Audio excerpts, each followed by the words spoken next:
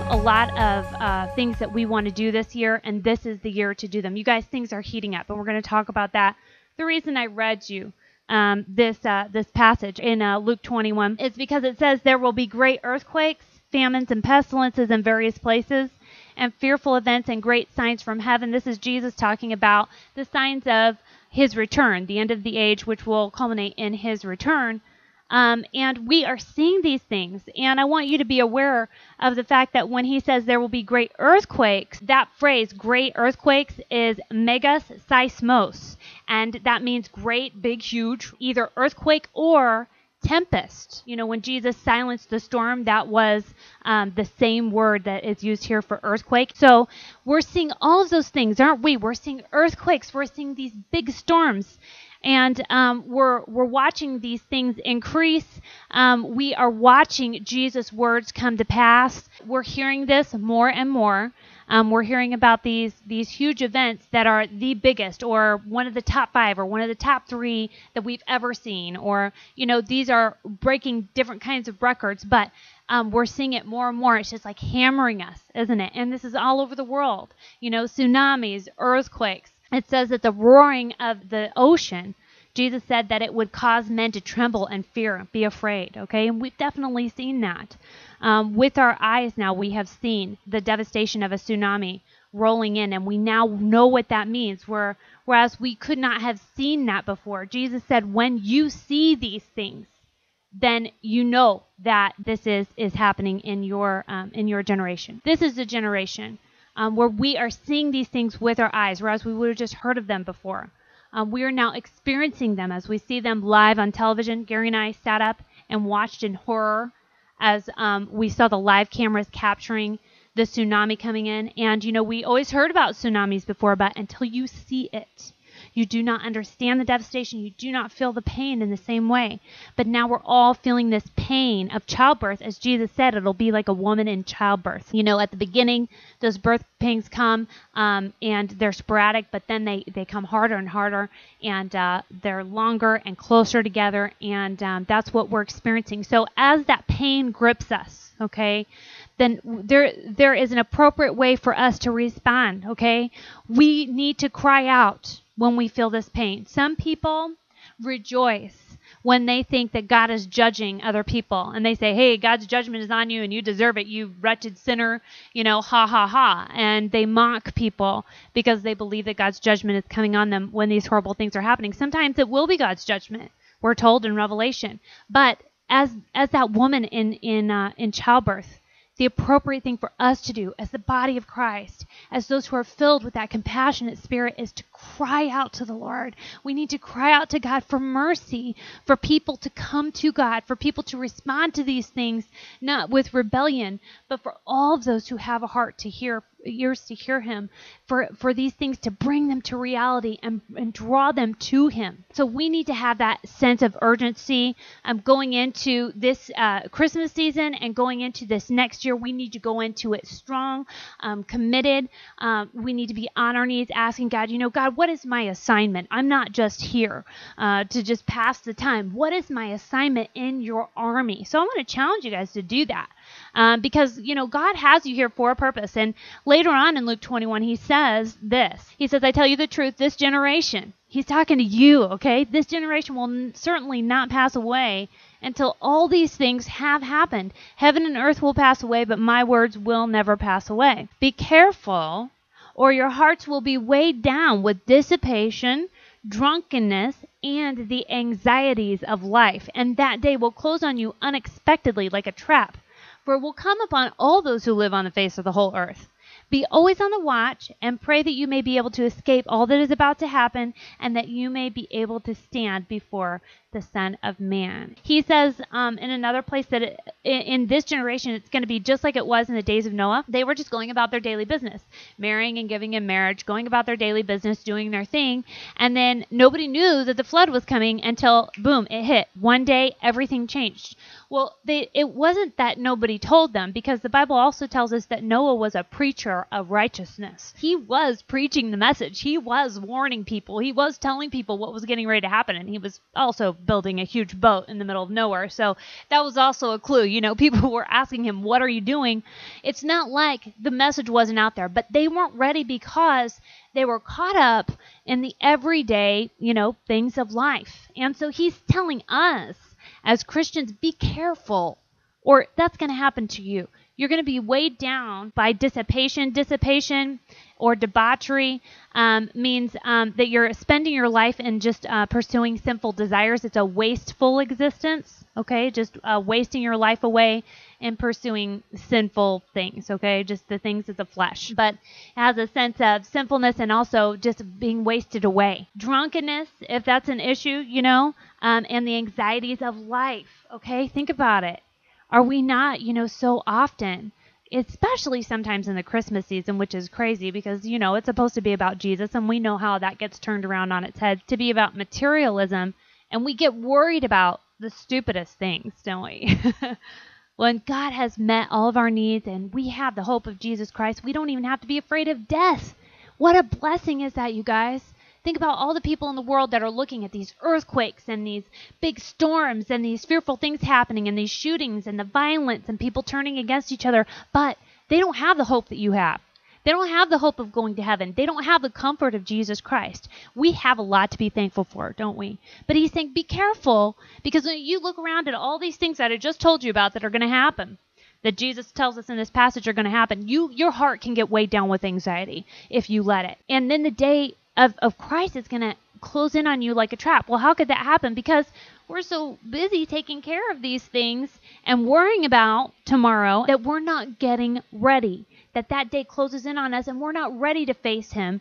Because when we face him, he says that he's going to require an accounting. He said, anybody who's been given a trust, I'm going to require an accounting from them. And you have been given so much. When you know Jesus Christ, when you know the Word of God, you have been given a great hope that is sitting inside of you. And God expects you to administer that in different ways. The Spirit uses us in different ways. Not everyone, prophesies. It says not everyone does miracles. Not everyone has different gifts. There are different gifts of hospitality and different ways that we administer that Spirit. But it's all the same Spirit, and he gives us all spiritual gifts. And we're all to support the body and the work of Christ, as we were just talking about, supporting it financially, supporting each other personally. If you are focused, instead of on the anxieties of life and the scary things that are going on around you, if you are focused on the fact that you are here for a purpose and you are reporting to Jesus as if you will give an accounting for the time and resources that you have here,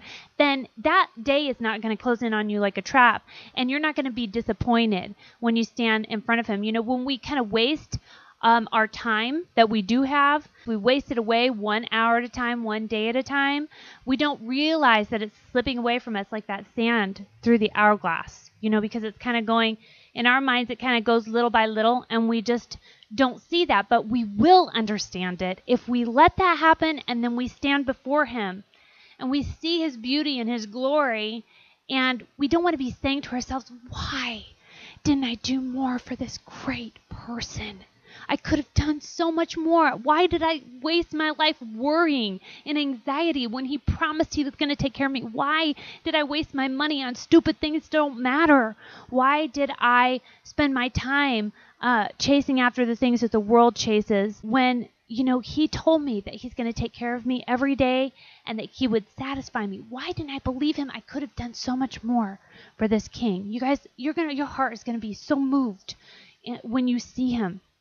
He's glorious. He's frightening. People fall down at his feet when they see him. But, he always reaches out his hand and he says, don't be afraid. And then you look into his face and, what are you going to be able to say? Are you going to be able to say, I gave everything I could. I ran this race as hard as I can. That's what the Spirit is here to entreat you to do tonight, okay? All of us. To have that sense of urgency. So every time you see a storm, every time you see an earthquake, every time you see these record-breaking events that are happening, And all of these prophecies coming to pass every time should be a reminder. Every time needs to urge us on to say, hey, I am running a race and I need to tighten my bootstraps. If I've gotten a little lax, I need to shed all that stuff that so easily entangles me because Jesus is coming back. That's the hope that we have. It says when you see these things, everybody else is going to be freaking out and scared. But when you see these things, it says lift your eyes because your redemption is close. It is near, right? We need to be full of joy in this time and also full of purpose. So we are really excited about the changes that are coming in 2014. Now, I shared with you that a few months ago, we started to have a major increase in our viewership. And we are now experiencing an increase in our subscribers. It's really going up on really all over, all the sites on YouTube, but also everywhere. We're growing. Now we have a big job to do. Okay, so understand that this is all relatively speaking, but our ultimate goal is to reach the whole world, and that's not a joke. That's definitely doable with the internet and with you. As we work together, we have actually reached every single country in the world, and we have literally been viewed in Antarctica. So we've also reached every continent on planet Earth, which is awesome. We're very happy about that, but it's not nearly enough, okay? Yes, we've touched every country. That's major, okay? And we've gone through, we have the data, we know. We have touched every country, we have viewers in every country, but now it is time for saturation, okay? And Jesus is coming back. So we have a plan, all right, for the beginning of the year. We're very excited about it. We have a distribution goal. It is a God-sized job, and this is a job that we cannot do alone. We need your help in order to do this. So we need you guys to be clicking on the donate button. You know that. Thank you for doing that. Over Christmas, I hope that you will remember us because, Christmas is a time when people's pocketbooks, they get kind of clenched, because there are all these extra expenses. And what people don't realize is that giving a lot of times for ministries like ours, it goes down. And it becomes a very hard time for a ministry like ours. Let's make this Christmas different, okay, you guys? Because it's exactly the opposite of what we want at Christmas time, to have our budget squeezed at this ministry because, our budget is for distribution. After we pay basic bills, we keep all those expenses down as much as we can so that we can put as much money as we possibly can into distribution. Okay, so we can reach out to people, advertise to people, reach out to where they are and draw them in to hear the message from God's word that Jesus is coming back and just, the encouragement that they need from that. We know that's our job before Jesus comes back. But during the Christmas season, when the budget gets squeezed at Christmas, we need to reach more people, not less, because people are really in a lot of pain. It's a very lonely time for a lot of people who don't have family, people whose relationships are broken. It's like salt in a wound when, Christmas time comes around because that's the time when you're supposed to have all of those things. And so when people don't, they get really depressed, they get lonely, and they really are in a place of need, but also in the most receptive time, many times, to hear the gospel of Jesus Christ and to hear the message of love when God is reaching out to them. When we're in our most vulnerable places, it is often in those times that we're most open to God, because we need God, when we hit rock bottom. And there are so many people like that. So over this Christmas season, really want to ask you guys to just pitch in and say, hey, we're going to give a gift to Jesus.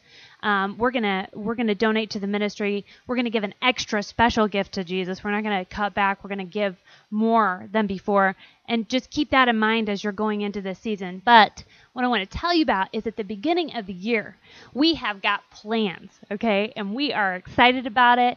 We are going to be revamping the way that we distribute things, and we are going to be de-emphasizing some of the places that we've been distributing so that we can focus on Twitter and YouTube. Those are going to be our two major places that we distribute. Now, if you're already on the mailing list, that's great. If you have a Twitter account, you need to go subscribe right now. Go subscribe to us, and because we are going to be putting everything that we do through Twitter, okay? And I'm going to be on Twitter, which I really haven't been before. We've just been using it for distribution, but we haven't focused on it. So that's going to change, okay? Everything's going to go through Twitter. So if you're on Facebook and you think you're going to see, what we're doing on Facebook, we're going to be de-emphasizing Facebook. That's not really the place that you're going to be able to see what's going on. Twitter is the place you want to be, and YouTube, okay? So go and subscribe at those two places, and just do it right now if you're not already. And I look forward to hearing from you on Twitter. I'm going to begin to use that as a communication tool instead of all these other places. So Twitter's the place to be, and I look forward to seeing all of you guys popping up on there. These changes are coming the first quarter of 2014, so go and get ready for them. Go and subscribe in those two places, and we'll keep you posted on everything that's happening.